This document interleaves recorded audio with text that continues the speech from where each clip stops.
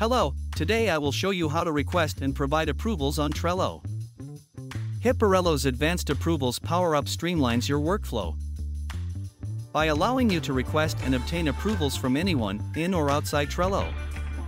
This means you can manage your approval processes with literally anyone while you remain on Trello. Let's get started. Add the Hipporello Advanced Approvals Power-Up to your Trello board.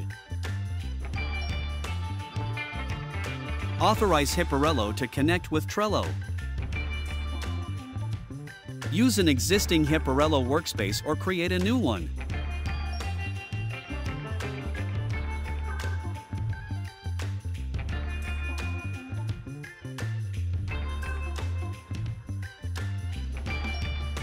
Now, let's create a card to set up a new approval request. First, I'll show you how to manage the approvals process with a Trello board member. Click on the Request Approval button on the card.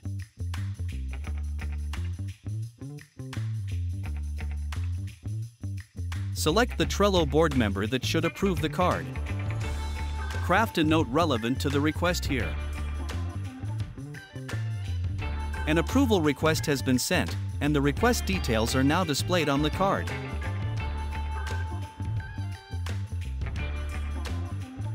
The status of the request and timestamps are displayed here. Other details like selected approvers, requester, and additional notes are also listed.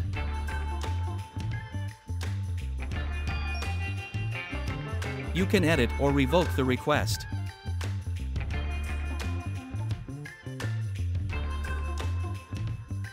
Now, let's see the review process through the eyes of the selected approver.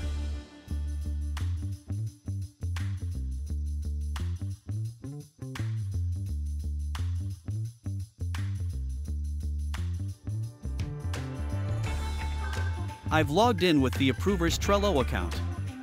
Now, let's take a look at the card pending approval. The information related to the request is available on the card. You can click on this button to see more information. You can read the request note here. Approvers and requester information is also here. You can approve or decline the request from here. You can add a note while approving the request.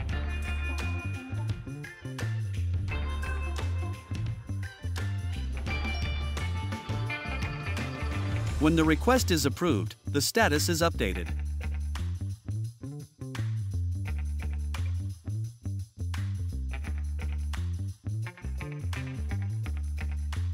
Now I'll show you how to request approval from non-Trello members.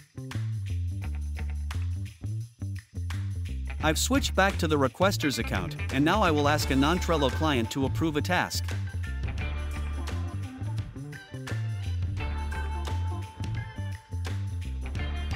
I'm adding a few attachments for which I'll ask for approval.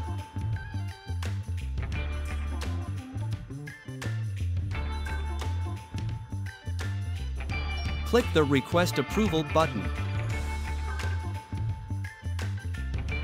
To request approval from non-Trello members, simply enter their email address.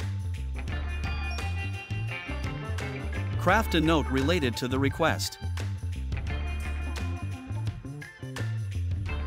Choose which information you want the approvers to see. This information will be displayed on the web portal.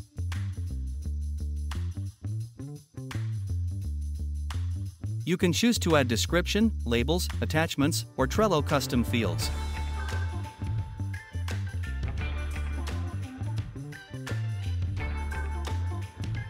I want to share one attachment only, so I'll go with Selected Attachments.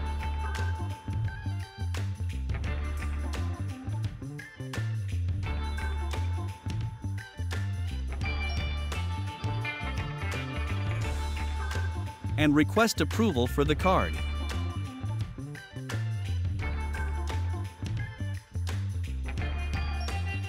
Request details have been added to the card.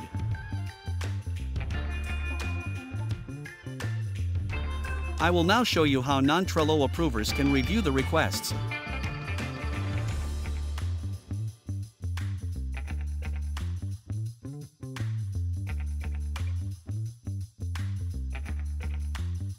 The approver receives an email notification when a request is pending their approval. The email contains requester's name, the request note, and a link to the web portal.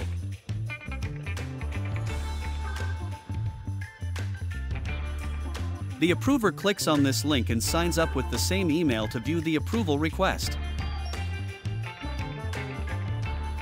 The request is listed under the Pending section.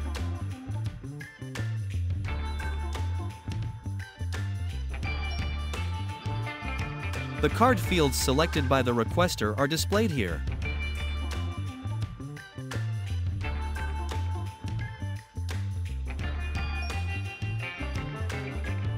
After reviewing the details, they can click Approve or Decline.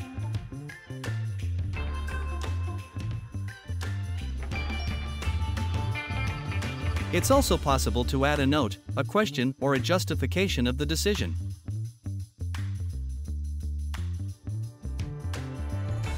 When the request is approved, the status is updated. And the request is displayed in the approved list.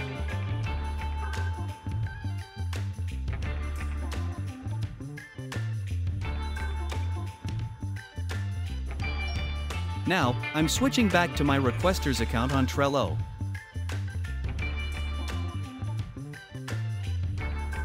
The actions performed on the web portal are reflected on the Trello card as well. All actions are logged in the Activity section. You can configure some settings from the Power-Up Action Center.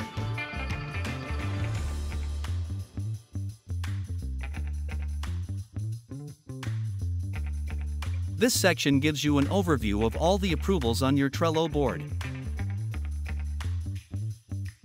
You can manage roles and add new users here. The options here let you enable or disable adding a non-Trello approver and more.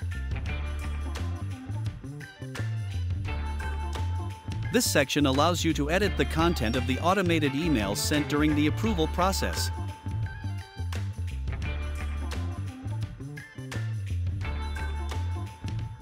You can view other settings from here. You can view your web portal using the link here. Web portal is mobile responsive, allowing you to perform all these actions from your mobile device. See you in the next videos.